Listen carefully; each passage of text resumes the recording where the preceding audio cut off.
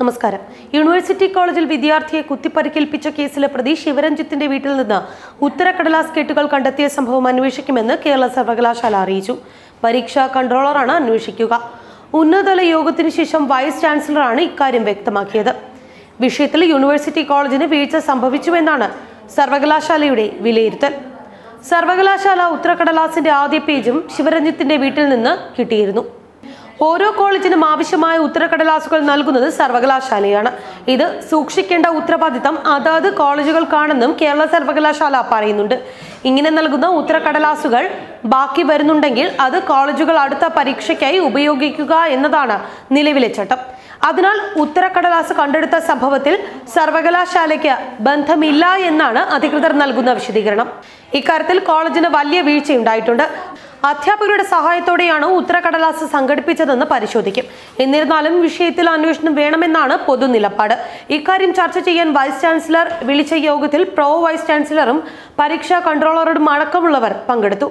അതേസമയം യൂണിവേഴ്സിറ്റി കോളേജിൽ വിദ്യാർത്ഥിയെ വധിക്കാൻ ശ്രമിച്ച കേസിൽ ഉൾപ്പെട്ട 7 പ്രതികളെ സസ്പെൻഡ് ചെയ്തിട്ടുണ്ട്. കോളേജ് കൗൺസിൽ ചേർന്നാണ് വിദ്യാർത്ഥികളെ സസ്പെൻഡ് ചെയ്യാനുള്ള തീരുമാനം കൈക്കൊണ്ടത്. നസീം, ശിവരഞ്ജിത്ത്, ഇബ്രാഹിം, അമർ, ആരോമൽ, അദ്വൈത് തുടങ്ങിയ വിദ്യാർത്ഥികളെയാണ് സസ്പെൻഡ് ചെയ്തിരിക്കുന്നത്.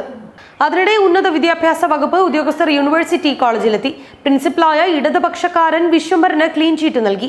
കോളേജിലെ SFIയുടെ ഓഫീസ് ക്ലാസ് മുറിയാക്കും. ഇനി SFIക്ക് മുറിയൊന്നും കിട്ടില്ല. യൂണിയൻ ചെയർമാനും ഭാരവാഹികൾക്കും മാത്രമാകും സംവിധാനങ്ങൾ അനുവദിക്കുക.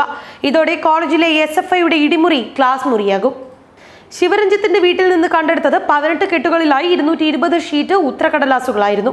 ഇതെല്ലാം കേരള സർവകലാശാലയുടെ പരീക്ഷയ്ക്ക് നൽകുന്ന സീലിടിച്ച എഴുതാത്ത ഉത്തരക്കടലാസുകളാണെന്ന് പോലീസ് വ്യക്തമാക്കിയിട്ടുണ്ട്. ഉത്തരക്കടലാസുകളുടെ മുൻ പേജുകളും ചില എഴുതിയ പേജുകളും സർവകലാശാല ഫിസിക്കൽ എഡ്യൂക്കേഷൻ ഡയറക്ടറുടെ സീലും കണ്ടെത്തിയിട്ടുണ്ട്. ശിവരഞ്ജിത്തിന്റെ ആറ്റുകാൽ മേടമുക്ക് കാറ്റുകാൽ നഗറിലെ വീട്ടിൽ ഇന്നലെയായിരുന്നു റെയ്ഡ് നടന്നത്. ഒരു മുൻപേജും അഡീഷണൽ ഷീറ്റുകളും അടങ്ങുന്ന കെട്ടുകളായിട്ടായിരുന്നു ഉത്തരക്കടലാസുകൾ സൂക്ഷിച്ചിരുന്നത്. ആദ്യ 6 കെട്ടുകൾ കിടപ്പുമുറിയിൽ നിന്നും പിന്നീട് 12 കെട്ടുകൾ ഊണുമുറിയിലെ ബാഗിൽ നിന്നുമാണ് കണ്ടെത്തിയത്. SFI സമ്മേളനത്തിന് പുറത്തിറക്കിയ ബാഗിലാണ് ഇവ സൂക്ഷിച്ചിരുന്നത്. ഈ ഉത്തരക്കടലാസുകൾ വിദ്യാർത്ഥികൾക്ക് പണത്തിന് നൽകി കോപ്പിയടിക്ക് ഒത്താശ നൽകിയെന്നും ആരോപണം ഉയർന്നിട്ടുണ്ട്. ചോദ്യക്കടലാസ് ചോർത്തി ഉത്തരക്കടലാസിൽ നേരത്തെ എഴുതി വെക്കുന്ന രീതിയാണ് ഇവർ ചെയ്തിരുന്നത്.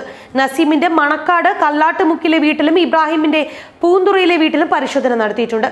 പരിശോധന 5 മണിക്കൂറോളം നീണ്ടുനിന്നു.